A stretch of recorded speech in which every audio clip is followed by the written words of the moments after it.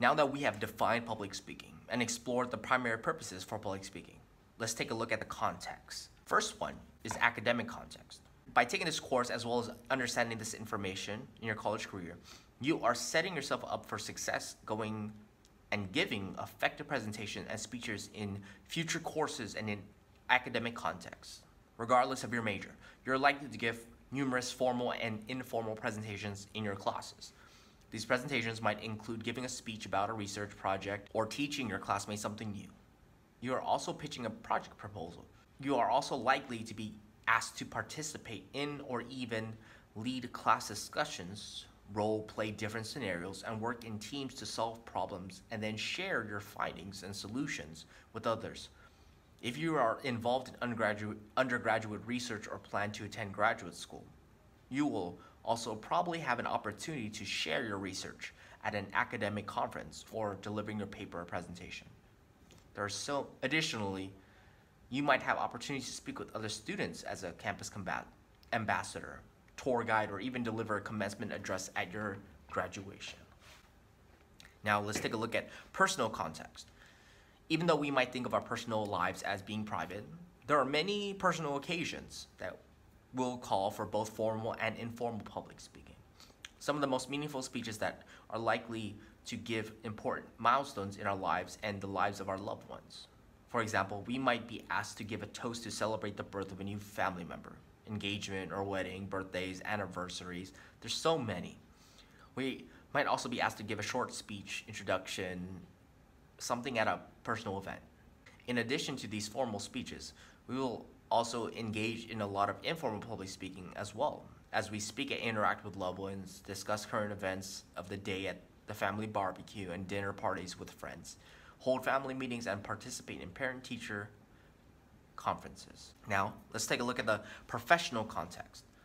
Public speaking is a required component in nearly every workplace, and the ability to communicate effectively in your professional life is often one of the most important predictors of whether you will earn promotions and be allowed to take a greater responsibility over time. Some professionals and professions will require a lot of formal presentations, including business pitches, sales pitches, quarterly reviews, training sessions, and leading planning meetings. Other roles will rely more on effective informal speaking, such as participating in meetings. Additionally, all professional contexts will require you to participate in interviews to determine whether you are a good fit for a specific role. Regular performance reviews to discuss how well you are doing, as well as to set goals for an upcoming period of time. As you progress in your career, it is also possible that you will be asked to give media statements and perhaps even deliver a keynote address at some point. As you consider the ways that you will engage in public speaking in the workplace, it is also important to think about the media that you will use for this communication. While workplace communication has traditionally taken place mostly in face-to-face contexts, the workplace is rapidly evolving and relying increasingly on digital communication and mediated formats. In many workplaces, you will work with colleagues on teams who are distributed across multiple geographical locations and time zones and are more likely than ever to have an option to telecommunicate. The growth of the online communication tools offers numerous opportunities for enhanced professional speaking, but also brings an additional layer of challenges and constraints. Now, let's take a look at the public context. In our various roles in our local communities, each of us has a responsibility to participate in and contribute to the well-being of those around us, and we will be called upon to speak in public context as we fulfill our responsibility to be engaged members of society. Depending on how you choose to engage with your community, you might need to speak up and participate in meetings for volunteer organizations, school boards, advocacy groups.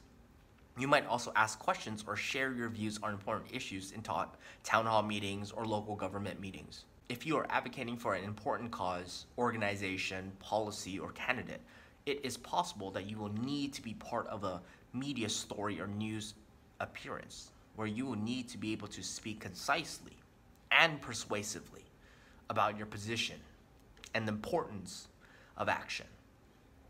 Public speaking provides us one of the most powerful tools for educating others and for persuading people to consider different perspectives and experiences, and to perhaps change their position and actions.